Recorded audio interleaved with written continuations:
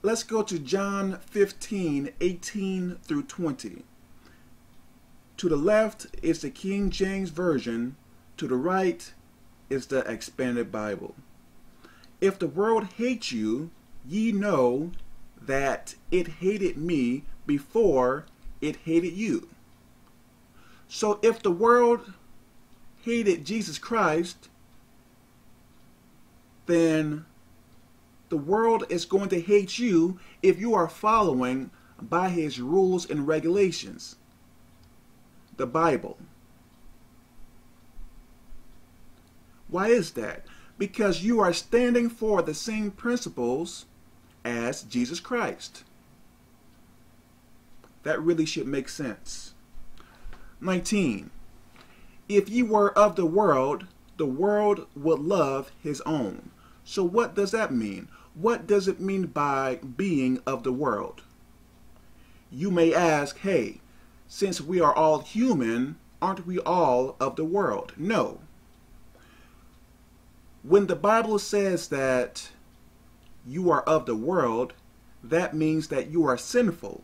When you start to follow the rules and regulations of the Bible, you are no longer of the world. You are considered, you are of the kingdom of heaven. So sinners are of the world. But as a person who serves God, you are not considered of this world, because your kingdom is in heaven, or you are in the kingdom of heaven, or considered a citizen of the kingdom of heaven. I really hope that makes sense. So you are no longer of the world. You are considered a citizen in the kingdom of heaven, even when you are still living on this earth. Okay. Where was I? Okay. But because ye are not of the world, as I stated to you, but I have chosen you out of the world, therefore the world hateth you. So why does the world, sinners, hate you? Because you are standing for the same principles as Jesus Christ. So don't be surprised that you are not popular or have a lot of friends. Don't be surprised if your sinful friends stop being your friend. Why? Because you are no longer of the world. You are no longer sinful. So when sinful people don't want to be around you, great. Awesome. Because when you stand for certain things that people like, no, when you stand against certain things that people like, there is going to be friction. Okay. As you can see, verse 20. Remember the word that I said unto you, the servant is not greater than his Lord. If they have persecuted me, they will also persecute you. Okay. If you are teaching the word of God, if you are always reading your Bible, praying, doing things of God, helping people to get out of sin, why are you surprised that bad things are happening to you? I know for myself, I don't want bad things to happen to me, but you are fighting against the kingdom of heaven. So when you do that, ding, ding, ding, of course, demons are going to fight back. And you may say, well, I don't see any demons and only humans are really hurting me. Well, why do you think humans are bad? Or some humans are really, really bad? It is because of demons. So if you take out the demons, can the human be still bad? I don't think so. Because it is the demons within people that make them bad. Why? Because that human consistently disobey the word of God. When you do that, demons. When you choose to do whatever you like and not follow the word of God, the Bible, demons are coming at you.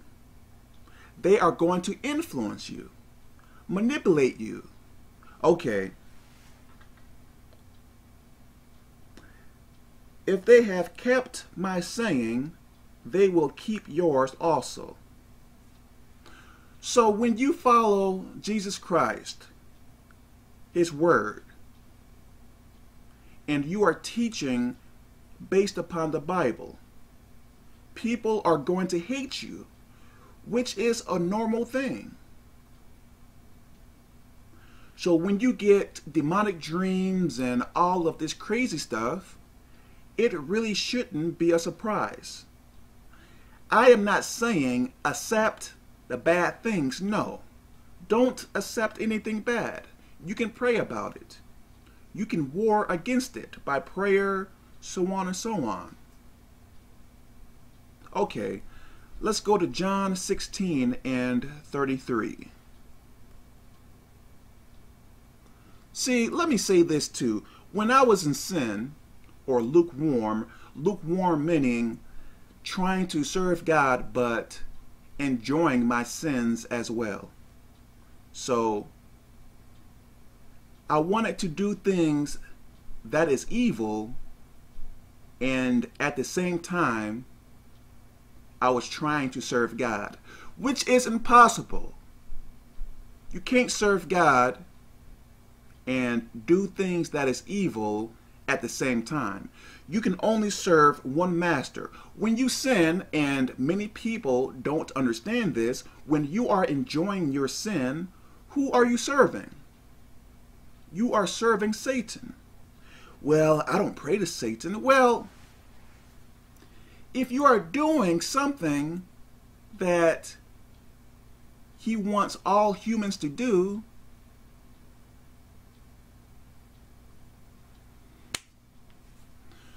when you repent of your sins, or when you do what the Bible tells you to do, you can't say that you are serving yourself, because you can't serve yourself. You can either serve God or Satan. There is no in between. You have to serve somebody. So if you are not serving God, by default, you are serving Satan. Many people don't understand this. And some people may say, hey, you can say whatever you want to say, Kevin. I am not serving Satan. Yes, you are. Okay, let's go here. John 16 and 33. You are serving Satan. You really are. These things I have spoken unto you, that in me ye might have peace. So you can only have peace in Jesus Christ. That is the only way. In the world ye shall have tribulation. So what does that mean? In this world you are going to have problems. But be of good cheer. I have overcome the world. Give me a second, please. Okay. But be of good cheer. I have overcome the world. So, Jesus is telling you, you are going to have problems. Now, if you are disobeying the word of God, of course, you are going to have larger problems, because you are reaping what you have sowed. I really hope that makes sense. Whatever you do, it is going to come back to you. When you do evil, when you disobey God, curses are coming back to you. This is one of many reasons why I continue to do good things for people. Because I know that I am going to reap what I have sowed. Yes, I may be going through a tough time now, but I know that the word of God is true. You are going to reap what you have sown. And one of the many reasons why I am going through a tough time, because of what? Of my past. I did many bad things back in my past. So I am paying for some of my mistakes.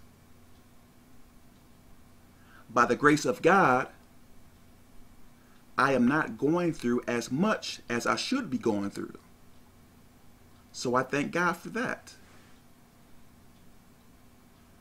But if you continue to do good things for people, even if you don't really see the results of your labor, it is going to happen. Actually, it is happening, but you are not taking notice of it.